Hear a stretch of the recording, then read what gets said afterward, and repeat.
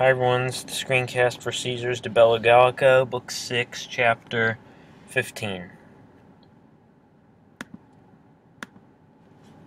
The other order was that of the cavalry. These men, referring to the cavalry, whenever or when there was a need and any war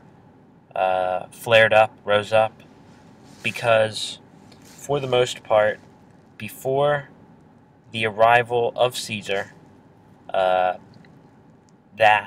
meaning war, was common to occur every year or yearly, so that they either were causing injuries themselves, or they were responding to, or they were driving off injuries having been inflicted on them, ilatas. All turned or were engaged in war, and of them, as whoever was most noteworthy by birth and by resources,